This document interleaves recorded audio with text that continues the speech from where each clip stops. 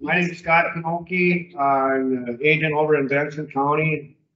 Been there quite a while. And 2 years ago, I took a trip to Nebraska. It was sponsored by the Soybean Council, and a bunch of agents went to some private industry and things, and we learned and saw what a real monster is down there. They didn't even differentiate between Palmer Amaranth and Waterhemp. Yeah, but they were just all pigweed. Yeah, I'll show you some pictures. But anyway, we thought we had some time before it was going to get up here and raise some cane. And many of you don't have it yet. It's important you know what it looks like. And if you find something odd out in your fields, be sure to get a hold of your agronomist, your extension agent, or weed scientist or something, and make sure you get a handle on it. Try to minimize the seed production. And you'll see why as I go here. The only reason I'm showing this is a Waterhemp seedling. Not that you're going to probably be out there identifying it when it's this small, but this is a stage of growth that you want to control it. You know, Liberty's got a label, you want to control this at 2 inches tall. And some of the other products, 3-4 inches, we get up much above that and we run into some real problems just because it's such a tough customer. I want you to notice the linear shape of the leaf. It's kind of long and narrow, and it's kind of got a sheen to it. And here's a shot of Waterhemp, both a male and female plant. The male plant is on the right, and that produces the pollen. These are cross-pollinated. So with that comes genetic diversity that changes very easily from plant to plant. It's not like a plant that pollinates itself. It minimizes any change in its genetic makeup. The one on the left there is the female. A lot of times it'll kind of have a brown hue to it or a reddish. It's not as robust. That's the one that makes the seeds. And here's our nemesis, Palmer Amaranth. Got egg-shaped leaves. And there again, you want to get it when it's small. These babies are a native to the Sonora Desert and can grow 2 to 3 inches a day. And when you want to control them at 2 to 3 inches, what happens when you get 6 days of rain out or wind and you can't get to them? It creates some real challenges, and that's why the pre-emergence are extremely important. And here's some more pictures of Palmer. These were some shots taken down in Nebraska. Sometimes, not always, they'll have a watermark on the leaf, but one of the key identifying characteristics is this long petiole or leaf stem. And you can see the size of them. Some of them, they were as big around as pop cans. And I'll talk about how competitive they are with soybeans and corn here in a little bit, but they are prolific seed producers, 500,000 seeds. Not a real big deal for these guys to make in one season. Another identifying characteristic on the Palmer, in these leaf axils, if you were to grab it on the female, it'll about draw blood on you. So that's another way to identify it. One thing I will say, both Palmer, Amaranth, and Waterhemp do not have any hairs at all. Whereas your red root pigweed, it's going to be hairier than an old dog. And there's another Amaranth species called Powell. Sometimes it has some hairs up towards the growing point, but it can be kind of difficult to distinguish, and you'll see some of the seed heads in some of the future pictures. Both Waterhemp and Powell have quite long seed structures, whereas, of course, you know what red root pigweed, little short, stubby seed heads, but a lot of them. Here's just another shot. The male is on the bottom. Now this is Palmer seed head. If you were to, like cat's tail, rub your hand across it, on the male, it's going to be soft as a kitty's tail. You grab a hold of that female one, and it's going to bite back a little bit. So that's one of the characteristics, that it's got some pokies on it. There's just some more seed heads. Those are Benson County. We grew those right in our own county here a few years ago. So yeah, we're really getting quite good at it, and it's going to be frightening when I show you here in a little bit about how good we are at growing it. Now this is a picture of what we thought was Palmer, and I told you because it has watermarks on it, that's one of the key identifying characteristics. But this was a seedling, so we couldn't look at the petioles to see that they were long, the leaf stems. And myself and another weed scientist, we were convinced that we had a whole field and a cornfield of this, and it happened to be after it was tested. We sent it to a DNA lab. This was before it was identified in Benson County. And anyway, we sent it down. It came back to be Powell Amaranth, which is still problematic. And if you've just got a few of those in your field, it'd be best just to pull them. They're a real hassle in dry bean production, especially in a dry bean, small grain rotations. You don't want to let your seeds build up because many of the herbicides aren't as effective. Well, they're not very effective at all because they don't touch it. So we've got some resistance issues, but it's just another one of the big weed species. This one is self-pollinated, meaning it doesn't take pollen from another plant to fertilize it. So the genetic diversity doesn't change quite as quickly, but it has been problematic in areas of the state. Here's just a picture this is Powell Amaranth, and that's my old dog Bones there. He was out with me looking for weeds. But you can see how prolific of a seed producer these can be too. And there again, if you just have a few of these in your field, by all means, take care of it early on before you have to fight another weed with some potential resistance. A grower called me a few years ago and said, "Hey, I think I got Palmer Amaranth in there." He sent me some close-up pictures, and we looked at it. And we were able to identify a few hairs, not a lot, and where the hairs were up on the upper growing point on the stem. They're not really hairy, but they can have a few, and that's one of it had hairs, so we knew it wasn't Palmer or Waterhemp. Both of them will not have any hairs on them. But he said, "Well, what should I do with it?" I said, "Well, if it was my field and I only had one or two out there, I'd get them out of there so I wasn't starting to, get a big seed bank of these in my field." Because I've seen, especially dry beans, taken over by Powell Amaranth and Waterhemp, and you couldn't even see what was growing in there. They were so dense in many portions of the field. Now this is a new map that was put together, and this shows the states that have had Palmer Amaranth, and we're up to 19 now. And at any rate, they've been there. All of those counties still do not have it. Some were eradicated and pulled, and that's why it's really important to jump on this quick if it's identified in your field. Just shut it down before it goes to seed if you can. And here's Waterhemp distribution. I think there's 34 counties here, and it's rapidly spreading from the east to the west. It loves water, sloughs, any drainages, lake shores and such. 2 years or a couple of years ago, we had all that spring flooding. Well, that was last year. Imagine how many seeds floated around like corks and were distributed into any annual stream. They were moving many miles and we wouldn't have even known it. And then also in the winter now, if there was a plant on a fence line or on a rock pile or something, and it's shaking, rattling, and rolling, imagine how far those seeds can go on a windy day in the frozen tundra. This was a field in Benson County a few years ago. Obviously, it's a wheat crop, and it's a little hard to tell, but you can see just a couple of plants out there. That's the time that you want to be very vigilant and not just run on through the combine and spread it throughout, because there again, these things are very, very heavy seed producers. And if you can catch them like this before they go to seed, you're going to be very well spent and money saved.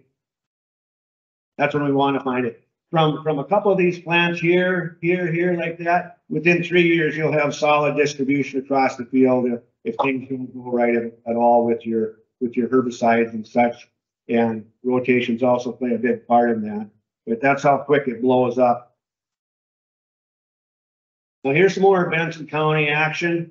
I don't know if you can see it here, but it's along a seed handling area. And many times these rail cars come and they got 5 bushels of, discarded crop in there. Why they didn't empty them all the way out, I don't know. But before they load these cars up, they're not going to contaminate putting barley in there or something if it's got, a few bushels of wheat in there. So it's no wonder these are showing up in some of these facilities where they handle grain.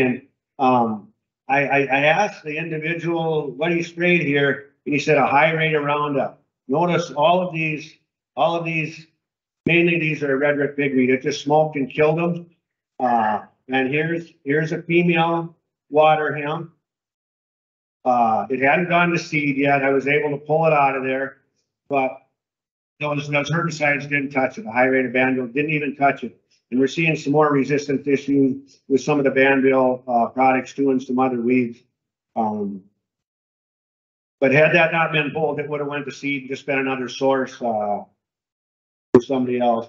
And those were they were treated at about a foot and a half tall, and I'm guessing sometime in August. And I wonder if he's got any seeds in it, whether it be any of the pigweeds. When they get like that late in the year, do you think this herbicide treatment that killed that plant shut it down from making seed? Not very much at all.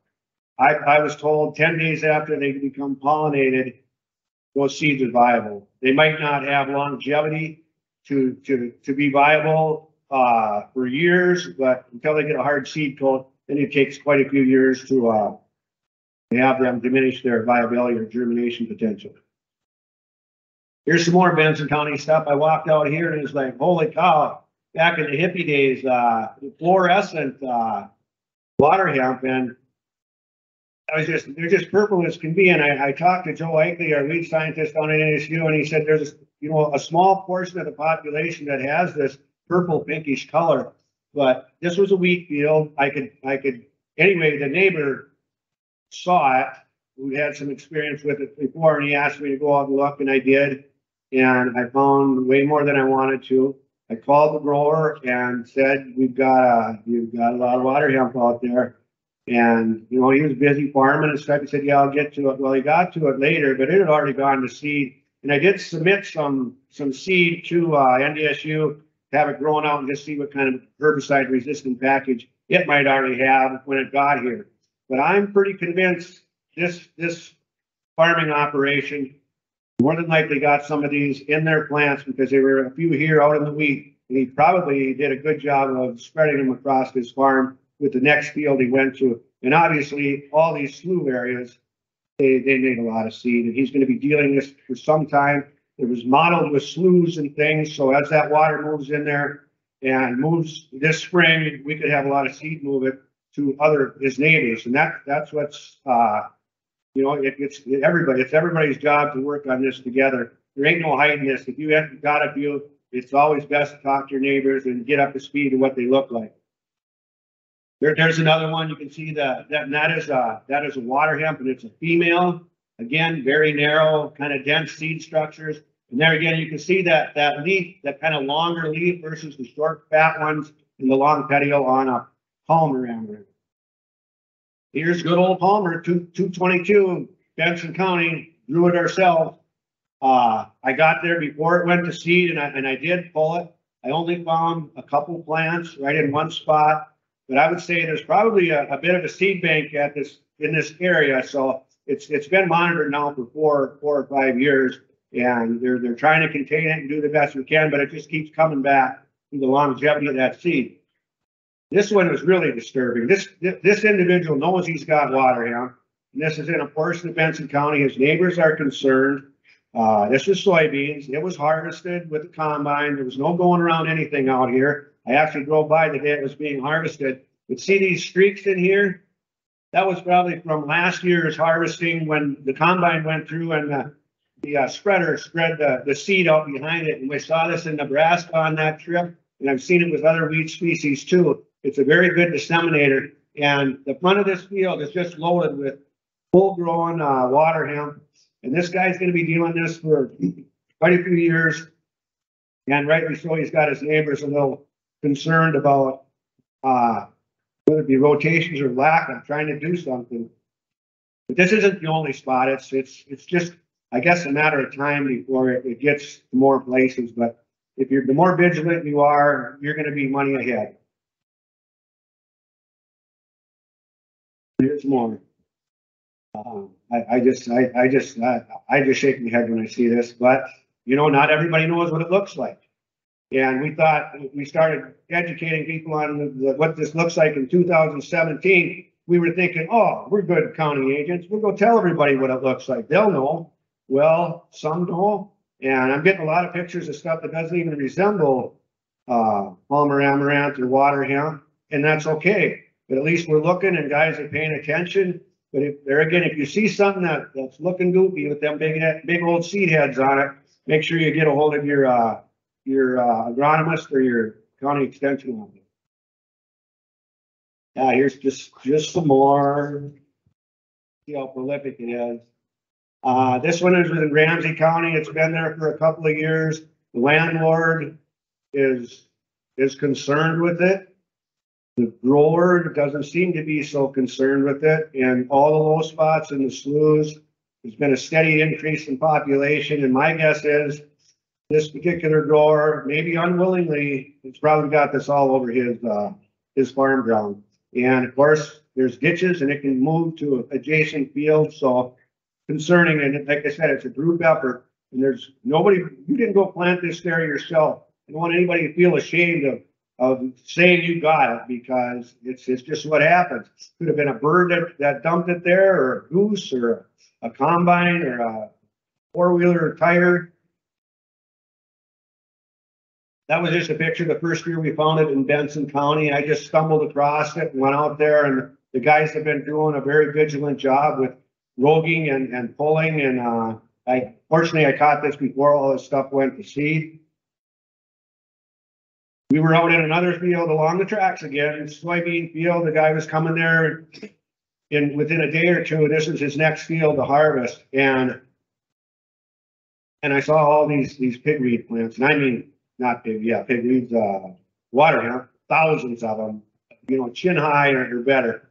Anyway, what are we going to do here? So we started pulling weeds, and we're going to try to burn them or destroy them right there in the field.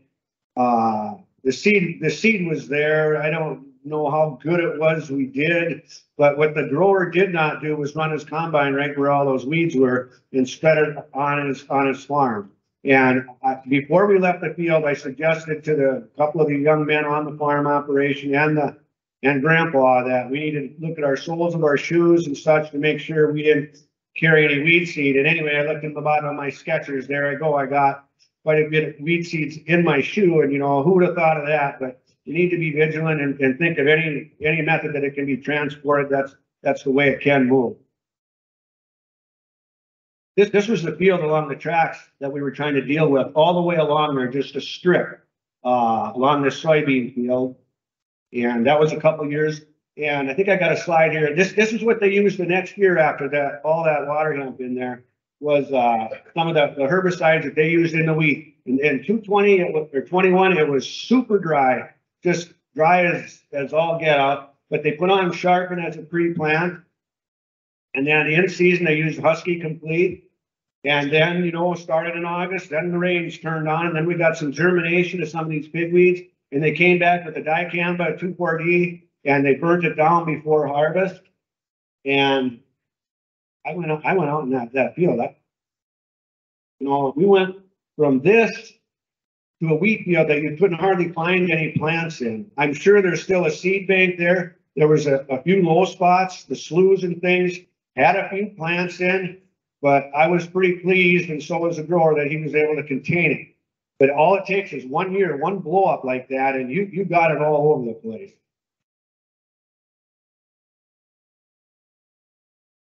Yeah, so this is a field in Nebraska. In 2017, we were there.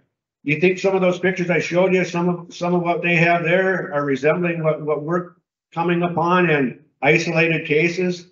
It's here, and I don't know that we can stop it. We can slow it down, but it's a fright. Sometimes it can be distributed in seed. There was a seed lot a couple of years ago, some millet, there was some contamination, and you can see, if you were driving by, you'd probably see that plant there, that Palmer. And but can you see this one right here? So these windshield drive-bys, they work a little bit, but once you see it and it starts to get that big, so be diligent with your field scouting, and I'm sure your agronomists are aware of it in the area, and they're keeping a close eye. But it doesn't hurt to have little Johnny or Susie or Mom know what these look like too. Everybody on the operation should know how to identify them, or at least be in the know that we need to ask some questions and get an answer. This one got to over by Oberon here a few years ago. Agronomist called me in the grower. He found this in a sunflower field where they had planted sunflowers. Early on in the spring, there was water there in the slough, and the thing just blew up to Waterhemp. And we went in there, and thankfully it was caught. Even though those plants were that big, there wasn't viable seed in it yet. And we pulled a lot and got them out of there. And that's what some of the stumps look like. That's Benson County Waterhemp right there. We thought we'd put them all in this shuttle, this tote, whatever you call it, herbicide container. We took a couple of plants in there, and the thing was about full. They were like Christmas trees. So the individual grower, he took that down the road. I don't know if he took it to a burn pit or what. In hindsight, I would have said, you bury them or burn them or destroy them right in this field. Why take the chance of bouncing down the road with that trailer? If you have any of those that have viable seed in, you're going to be like a salt and pepper shaker going down the street, shaking them out. But fortunately, he doesn't have them over there anymore that I've heard of, and I checked with him. But that's how easy it can blow up. And I believe that was by a waterfall in the spring migration. And of course, we hear about spreading in bales and things like that. There's some growing right in the eaves gutter. There might have been a bird up there, dropped some seed, going right in a crack. They're really a survivor. Of course, the equipment can have it sometimes. This was a soybean field, 300 acres. This was the first year that we found Palmer in North Dakota, and we just sent out an email to the growers, and we came there that morning, and we had 25, 30 guys there, including some agronomists and stuff, and we walked this soybean field with 55-gallon bags and filled them up, and these growers continue to do that. And I myself went back out there, and oh God, they just kept coming out of those soybeans. That's the problematic thing with soybeans or corn. It's a long season crop, and you're not getting it out of there early. So the chances of some of this going to seed are much greater with some of those long season crops. But what was interesting here, there was sloughs here, and this water movement came here. And this edge, there was Waterhemp and some Palmer. We got to here, and man, it was all over here. So it kind of told me that water had moved, been very good at dispersing this seed bank. And these guys are doing a good job trying to stay on top of it. But he feels that like 3 years prior to this, he had a custom combine come in, and he thinks that may be where it got started. Nobody knows for sure, but that was one that seems to be a theme sometimes. Knowing when they emerge. The problem with these Waterhemps and down here, well into July, and I think they'll even germinate more than that. And I know Palmer Amaranth will be trying to make seed out here in August. I've seen plants, and I'll show you a picture in August. The bottom of the cornfield was just loaded with it. So an extra tillage pass sometimes in the spring might help a little bit. And I know every operation is different. You might have some minimum till and no till and stuff, but I think we're going to be forced to change the way we operate a little bit. So knowing some of the biology of our plants certainly helps. So this was that cornfield. This was in Nebraska that year we took. The agronomist down there, Jody Sapworth, sent me this picture, and they don't, these plants, I think this was Palmer, well, they called them just pigweeds, like I said earlier, but it doesn't need direct sunlight. And he told me by September, these plants will be about 2-3 inches tall, and they'll have an inch long seed head. They're not producing a lot of seed, but they're a survivor, and they will, like all weeds. It's tough to beat Mother Nature. How long do they last on the soil surface? You still got 5% of them with Palmer, 5% of Waterhemp, and 5% doesn't really sound like that much until you start thinking about what's 5% of 250,000 seeds or 500,000 seeds. It's plenty. Okay, down south, I've been told by folks they don't have herbicides to control some of these anymore in soybeans and corn. They become resistant to it. So what do then? They got some hand labor out there. In 1 year, they pulled plants, and it took them 110 hours. And I don't know how big the field was, but obviously they spent a lot of time there hand rotating weeds. The following year, they spent 5 hours And then the next year, 2 hours. So this gives me a little hope that maybe we can remedy a situation if it's just not, if we don't have a zillion, a billion of them out there. But do we have the hand labor? Heck, you can't even get somebody to go to McDonald's and fry a hamburger or go to a checkout counter sometimes. Or where are we going to get the workforce to go pull these weeds? And I've done a lot of it. Well, it's hard work and it's not any fun, but so it's concerning to say the least. But to me, this is a success story. I don't know what happened in 13. Maybe. Okay, we always talk about spray coverage, and I heard a talk earlier about Liberty. You got to have humidity to make this work. The Liberty label says 2 inches tall. We get weathered out. And anyway, this was in Nebraska again, and it was in some plots. And does that pigweed look dead to you? Looks like probably a contact fried off the foliage and stuff. We got down and looked at it closer, and all these auxiliary and all the leaf actuals that was starting to produce growth. And if they grow 2 inches, two inches a day, it's not going to take very long to get big enough. And we saw some plants down there that got ran over by tractors and cut off with pop can size stumps. And they were sending up arms like pool cues full of seed or ready to go to seed. It was just amazing the tenacity these have. This is glufosinate or Liberty. The deal I want to talk on this slide is there's 30% control. That's with the half rate. A full rate down there, and this is, Liberty. They still had 15 or so percent. So they have resistance there. And it could have been coverage or something like that too, but half rates don't cut it with this weed. You need to throw the kitchen sink at it.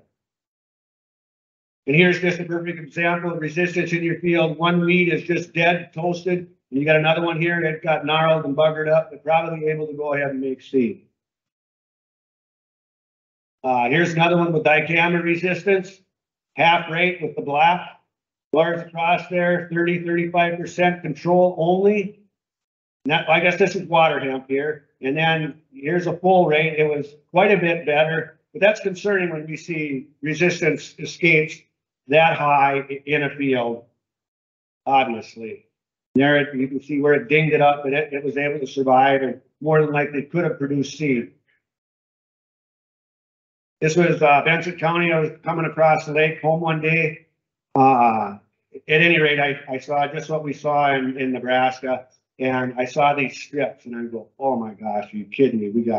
Now we got Palmer and Waterhemp." I went out there, and it was Powell and Redwood pigweed, but I'm not exactly sure if this was distributed by the combine or somebody said earlier they had some bad sweeps on one of their implements, and that made a difference in weed control, or if there were skips with the sprayers, some booms.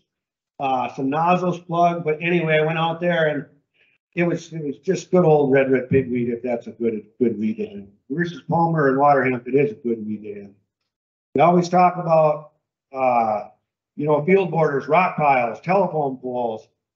One thing I would like to say is let the grass grow there, let your brome, let your quack grow on that spot, because it's competitive against establishment of all these other weeds. You go through there with a Roundup or your herbicides, hang the boom over, whether it be a road ditch. You want some competition there from those grasses. They will help you out immensely. And this is just a free-for-all seed factory here with everything. And I know it happens all over, and it's just a thing to keep in mind that grass there can be your friend and serve as competition for some of these weeds. Here I talked about the competition. 20% with just one plant for 6.5 foot a row. Here's one in soybeans, 17% yield reduction with one plant for 10 foot a row. I saw fields like Hillsboro. I headed over to Minnesota. There were sunflowers over there that looked like this with this stuff blowing right up through the canopy. And so they're dealing with it. They weren't able to control it. And you can bet your dollar it went to seed. So they're in it for the long haul. And hopefully it doesn't get that bad here soon, but I'm kind of leery of it. Now, there was a common denominator, and I know some things have been changed with some of the meal and stuff that folks feed livestock in the sunflower industry. They were made aware of it and are doing some things to, and sampling their product before it goes out, so they're not selling pigweed seeds. But sometimes it comes in millet. One year there was millet all over the place, that they had a contaminated seed lot. There was even a CRP grass mix one year that had it across the country because it was contaminated. So we're getting better at looking at that. I don't know all the rules and regs of it, but the other 4 counties had equipment. We think it was spread by in rail. These numbers are going to be up a bit here, especially by rail and some of these equipment that it's being spread. So we took some samples in, Brian. Joe Likely asked for some seeds from around to get submitted for resistance. This is what we found in Benson County. With this only one population, I submitted for one of them, 2,4-D and Flexstar killed all of them. Husky worked well, but it didn't get them all.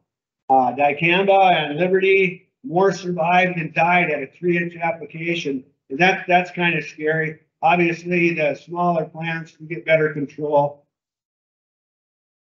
And now this was Homer Amaranth, Dicamba with these populations that were sent down there and tested, killed them all. Flexstar, 75% kill. That isn't good enough. And of course, you wouldn't expect to get good control at 2.5 foot plants, but Husky, it didn't get any control with those big plants. But on the small ones, it worked quite well. About going over. Anyway, a cheat program without some of these, I think those are days maybe gone by where we don't have problematic weeds. If you're going aggressively up the Palmer, the price just keeps going up. And here's some more figures, and Joe Likely put this together. But anyway, the bottom line, when you start going after these heavy big weeds, 2.5 to 3 times increase in weed control cost. Here, a new word today. Fasciation. That's just a genetic mutation, and this was on a water hemp. I saw it and I go, that baby must have got a whiff of a growth regulator herbicide. Look at how wide and fat it was. And I've also seen this in kochia, but it's just a genetic mutation. I thought I really found something cool. Well, it was kind of cool. But that's all I got. If you got questions, I'll be around here.